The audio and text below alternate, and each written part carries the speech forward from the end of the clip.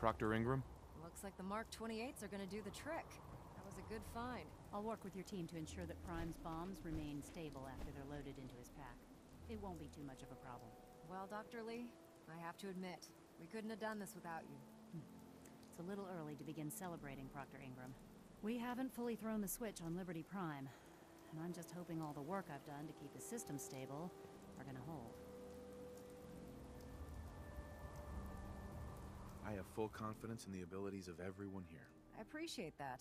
Proctor, all the readouts look green. I think it's time for you to perform the power shunt. Actually, I think I'm gonna let you press the button. After all, without your help, we'd still be staring at a pile of disassembled parts. It would be better if a trained technician performed that task, but I suppose you deserve to be the one to do it.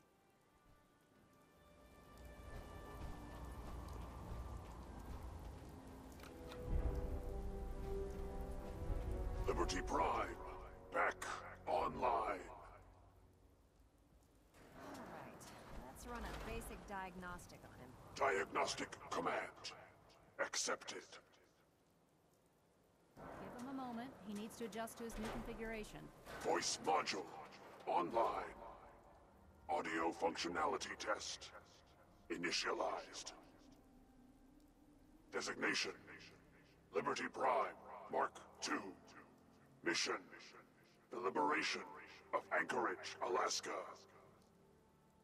Primary targets: any and all red Chinese invaders. Now let me run a system analysis of the battle readiness check. Liberty Prime, full system analysis.